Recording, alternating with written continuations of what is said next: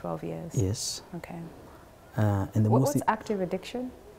I would describe that as the point at the time where you are heavily addicted to a drug or a substance or even a habit.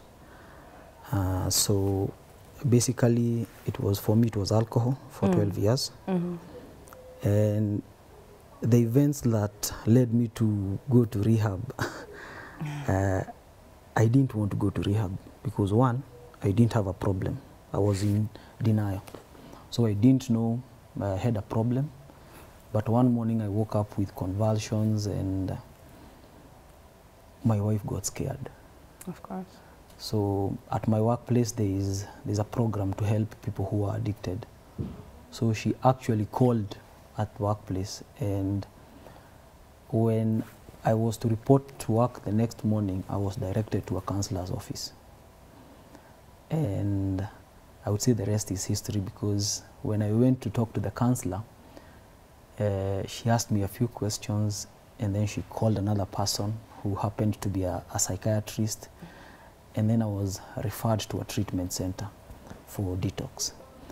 But all that time when I was doing that, I was doing it because I wanted to please people, to tell them I'm trying to get help. But in me, I didn't think I had a problem. I was okay. I was drinking and going to work, so I'm fine. So, and that is what they say, it's denial. It's called denial, because I didn't see the problem per se. And I didn't see how it affected me and other people around me. So it was basically a very selfish 12 years. Yeah. It was about me. Now, it took some time for me to actually accept that there was a problem. I think over a month. Over a month? Yes, when I was because I was in rehab for 3 months. Yeah. So for the first month, you were still like, no, I don't have a problem. Yeah, I was fighting everybody and telling them, no, I don't have a problem and all that. Yeah. But slowly, there are a lot of counseling, a lot of psychotherapy, education and all that, I started seeing things from a different perspective. Of course. Yeah. So you accepted what was happening, and you then went into active treatment. Yeah. Now, back to our counseling psychologist, your expertise opinion when it comes to mental health and addiction, in the sense that you had mentioned earlier that sometimes mental health could be the underlying root, and then people self-medicate with addictive substances.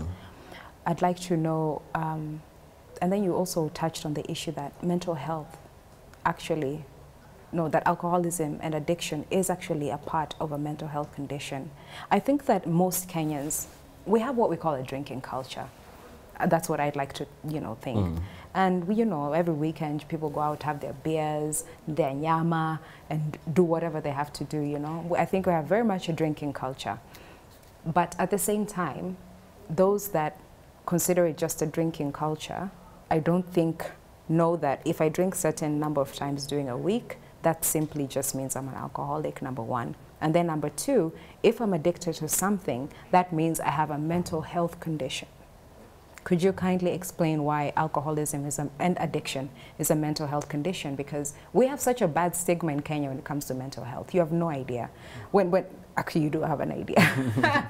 When Mburu was discussing what he has gone through, when he opened up that he had ADHD, there's such a stigma, negative stigma when it comes to mental health. But when people learn that, oh my gosh, drinking, being an alcoholic, being an addict to any particular thing is a mental health condition in itself, I think that we could remove that stigma when it comes to other areas of mental health.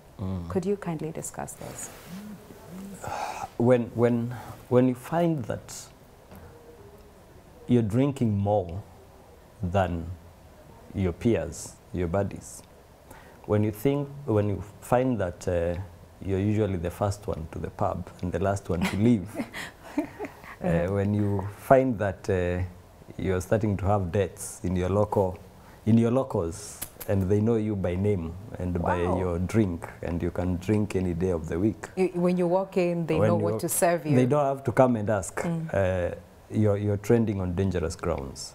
Okay. But now, back to basics. addiction is simply a combination of three things. Yeah. Okay. There is an obsession with the drink. So you're continuously thinking about the positive effects of the drink, continuously. Yeah. There is a compulsion, which is what we call the irresistible urge. Right. They call it turkey. Turkey. Q. Yeah. And when that turkey comes, you will give your 30,000 phone and tell them, give me drinks, when I get money, I'll come back for the phone. That's crazy. That's not normal. Yeah, that's not normal.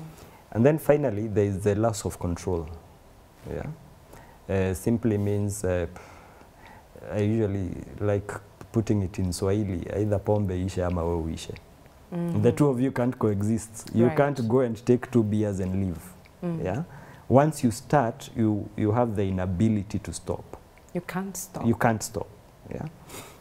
When you find that you're continuously having negative effects due to your use, we are talking about booze here. Yeah.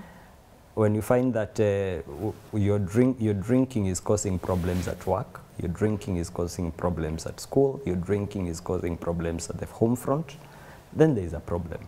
Right. All these people cannot be wrong, you're the only one who is right. Of course, yeah. But now, unfortunately, like Edwin alludes to, one of the biggest symptoms of alcoholism is that denial. We are always fighting that tag. We are always thinking we're in control, even when it's very clear that we've lost control. Yeah. Now, to the mental health angle, we need to understand that alcohol acts on the brain. Yeah.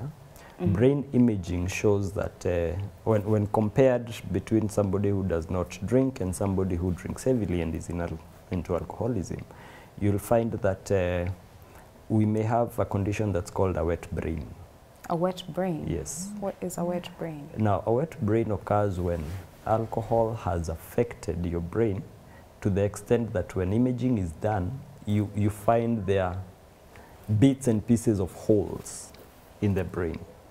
Yeah. Actual holes? Actual holes. Wow. Yeah. Caused by excessive Caused drinking? by excess. Remember, when alcohol is taken in excess, it becomes a poison to the brain. Sure. Yeah. So even physically, you'll find that it has started affecting the brain. Once the brain has started being affected, it becomes a mental health challenge. Yeah, of course. Yeah. So there's reputable proof that alcoholism, the DSM, the Diagnostic Statistical Manual, which is what psychiatrists use to distinguish between the different mental disorders, classifies alcoholism as a mental disease. Yeah. Simply because it affects the brain. It affects the brain. It's that simple. It's that simple. Yeah. Yeah. So, and the saddest, and again, I like the way Edwin puts it, the alcoholic is usually the last person to know that they have a disorder. Yeah. I usually say alcoholism is one of the saddest diseases because everybody around you can see that there is a problem except the person who is suffering from the disease. Yeah. So everybody will be continuously telling you, you need to change, you need to stop, you need to. And most people deep down, they know when they cross the line. They know we have a problem. Deep down, you'll just know within yourself. Yeah. And they will continuously try to address the problem. They will try to cut down. They will try to switch drinks. They will try to do whatever it takes. They will switch to wine. They will think it's whiskeys that are a problem. I'll switch to beers. It's beers that are a problem. I'll switch to, and all that. But unfortunately, for most people, unless you seek treatment, those self-remedies do not work.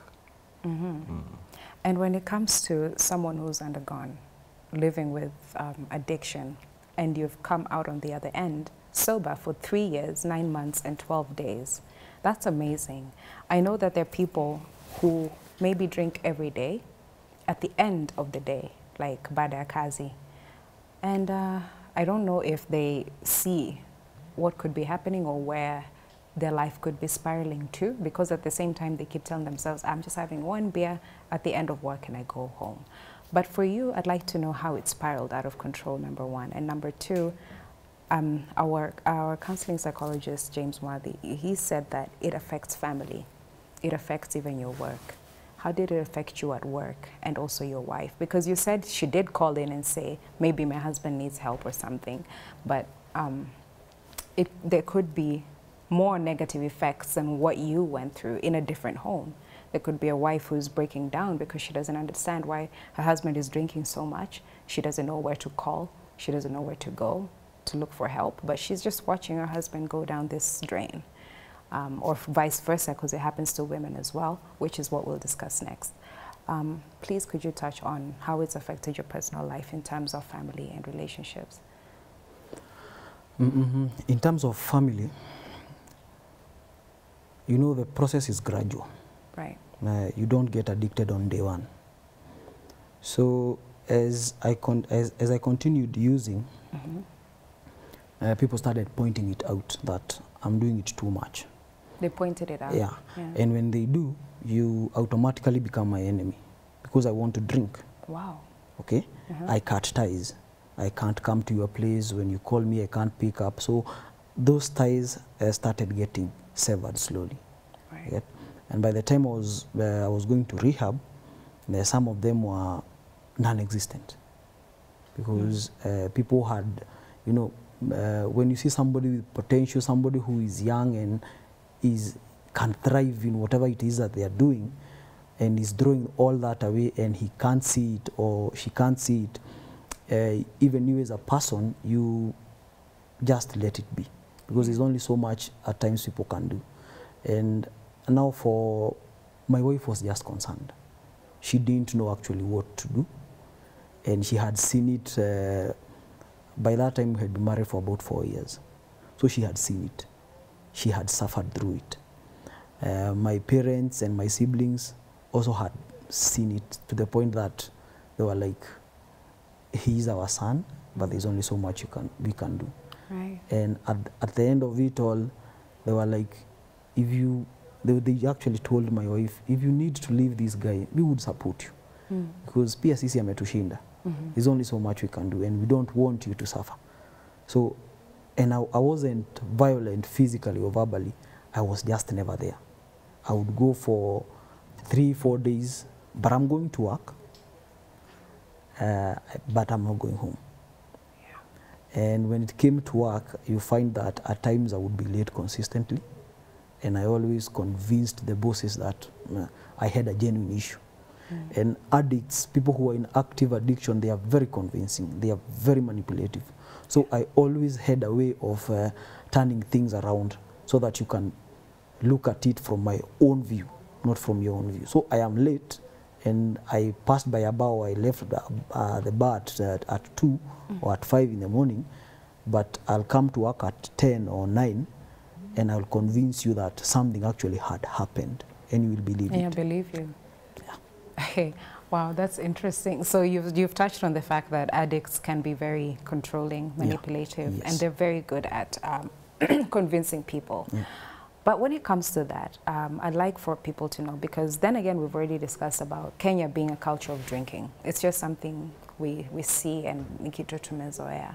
We can't label everybody as an alcoholic because we don't know what they're doing during the week. We might see what they're doing during the weekend, but we don't know what they're up to during the week. So we might not be able to label all of us as alcoholics. But let's now go to the issue of gender. This is also an issue where the stigma is so bad when it comes to females. It's a point where it's rare to see a lady seated at a bar, you know, maybe having her glass of wine or whatever it is, without people thinking she's a prostitute. It's just that simple. And so when you find women who are alcoholics or who are addicts, or women who have ended up in rehab, there's that stigma for, if you're truly a lady, I don't see why you should even be in rehab. If you're a lady, why do you have a drinking problem? If you're a lady, why do you have an addiction problem? This is something only for men. But that's not true. And I'd like to hear your expertise on this, please. It's good that you touch on the ladies, because currently we are trying to formulate a program for women only. Okay. Yeah? Reason being, like you rightly put it, there is a lot of stigma on women who pick up an addiction or the other. Yeah? Society has not been kind on the woman. That's very true. Woman is considered to be the homemaker. She should be on top of things, and we think the men are allowed to fall around the roadside and everything, but not women. Yeah. What this is doing is the women who have issues are not seeking help. Exactly. They are going under. And the more they go under, the worse the addiction becomes. And you find that apart from the alcohol, they start picking other things. I know I've had women who are addicted to cough syrup. Yeah. So she always has cough syrup in the bag. Nobody will suspect. Yeah. So every time. But we've had cases where women are getting into big, huge debts because of cough syrup. Because in a day she's doing 12 bottles. 12 bottles? Yeah. Yeah. Because there's a chemical in there that, there is the codeine. that alleviates your mind. There is the codeine that creates that high, buzzy feeling. And she needs 12 to get that high. Exactly. Because consistently throughout the day. And she doesn't want the smell of alcohol. Exactly. Yeah. Yeah. So there is a lot of stigma when it comes down to women. But what we need to understand is that, again, coming from what you point out about the culture that we have, we are going more towards the Western way of doing things, where a woman and self-empowerment and all that, a woman is working and will want to unwind at the end of the day. So she will pass by the pub and take a bottle or two and go home. But then again, I've heard Mburu say it does not start on day one. You do not become addicted the day you touch booze. It takes a while. Right. The same way that a man would get into addiction is the same way that a lady will get into addiction. Right. Yeah. There's no discrimination. In fact, studies are showing that the woman is likely to become an addict faster than a man. Right. Yeah. So studies have shown that women are actually getting have a into chance addiction. to become an addict more than men. Exactly. Our chances are higher. Exactly. Right. But then the inverse is women seek treatment less because of the stigma. And again, it's I think the African culture. No father wants to say my daughter is in rehab. He'd rather say my son is in rehab. Yeah. It's considered manly to drink, and bragging rights than a woman. So women, we have a problem. We have a problem. We have a problem. And we need to address that issue so that women can feel comfortable enough to come out and fight for their life and fight for, a new beginning. Because so many women I know are going through, no, not I know, but so many women just going through addiction. I know that they won't speak out. They will not go to rehab. They won't even see a psychologist. They won't tell a friend. They're not going to tell, even their best friend is not going to know. This is something they probably do in the house by themselves. Let me give you a flip side on the woman. Yeah? The woman is more emotional than the man. Okay. Because of the hormonal imbalances during menses and all this. Yeah. So the woman by nature is more hormonal, is more emotional. Going back to the bit of self-medicating, it's easier for a woman to try and self-medicate against these up and down moods than a man. Yeah. Now, when this happens, and that's why we are saying women are likely to develop addictions than men, it's because of all the hormonal issues. Yeah. Look at the postpartum depression that comes along with childbirth. Right. That men never experience. Yeah. So there's this woman who has just given birth. She feels the man is not supportive enough. The man is out in the pub drinking with his buddies because he's just gotten a son or a daughter. Yeah. The woman is at home feeling helpless, crying and all that. Again, it's tired, tired. And so it's easier for women because of the hormonal imbalance. It's easier for women to pick up self-medicating. Right. So as that's going on, she's slowly getting depressed at home, and she's self-medicating at home without the knowledge of the husband. Without the knowledge of the husband. For women, again, because of the stigma, people discover when they are deep in it, when they are already too deep in it. When you look at the statistics in rehabs, very few women seek treatment. And the women who come in... What are the statistics for women that come into rehab? Probably, if I give a ratio of men to women, it's about 7 to 1. For every 7 male who come in, 1 woman. Yeah. But again, unfortunately, that's not the case on the ground. Yeah. Especially with today's culture, like you say, I would say women are drinking as hard as their male counterparts. Wow. Females are drinking as hard as their male counterparts. This is something people don't know. If not harder. Females actually drinking as hard as their male counterparts, if not harder. Yes. Wow. We know, the more we give out these statistics, the more people understand that, look, this is something that does not discriminate genders. This, you know, addiction and mental health as a whole does not know, this is a woman or this is a man. It doesn't know. It's just circumstances in life that will lead you to, you know, the path of mental health or addiction. And Mburu, lastly and very shortly, I'd like for you to give a chance on maybe for someone who is struggling with alcoholism, who right now is watching the show and they need a word of encouragement that things can get better, that they can stay sober for 3 years, 9 months, and 12 years, just like you and even more.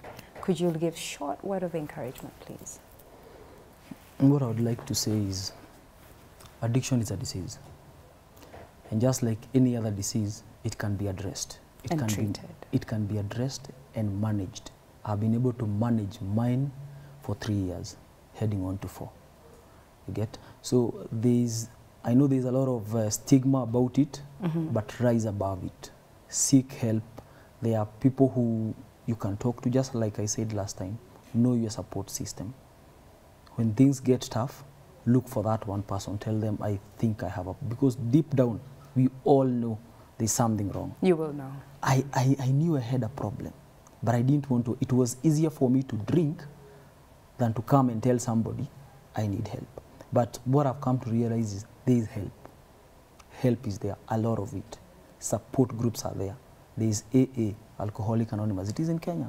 Right, yeah. You go for meetings. I go for meetings. Okay, that is a support system in itself. And it helps so many people get sober. So there is help. Right. Yeah, and it's a disease just like any other. Right. Yeah. Right. Yeah. So, wow. Yeah, there's hope. There is hope. And before we close down the show, I'd like to, for addiction, maybe a couple of weeks from now, we'll touch on other sorts of addictions when it comes to drugs, hardcore addiction, and how we can help our youths to that. I'll come out of that, excuse me. Thank you so much for staying in. Thank you for tuning in to Health on Monday. It has been wonderful to talk to you guys. And we've seen some of the questions and suggestions that you guys had. We shall get back to you on those. But we didn't have enough time to do that. But what I can suggest is continue to interact with us. The hashtag is Health on Monday and hashtag Y in the morning. My name is Joy Mochache. This has been Health on Monday. Please remember that we shall be discussing hardcore addiction in the maybe couple of weeks to come. So if you have anyone that's suffering with this, or you yourself, you're suffering with that, please continue to tune in. Thank you.